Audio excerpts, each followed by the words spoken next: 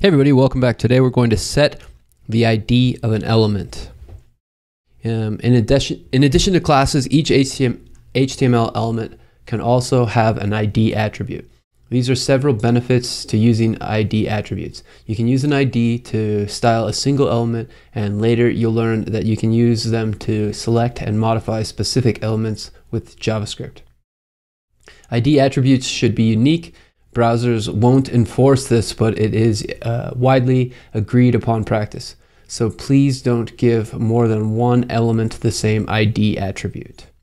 Here's an example of how you give your H2 element the ID of cat photo app. I'm just going to copy this now.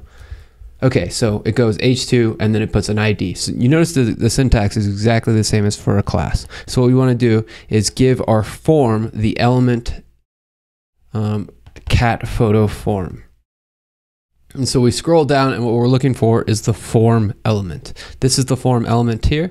And so what we want to do is add an ID element here. So we go ID is equal to, and then parentheses, and then we're just going to type in cat photo form.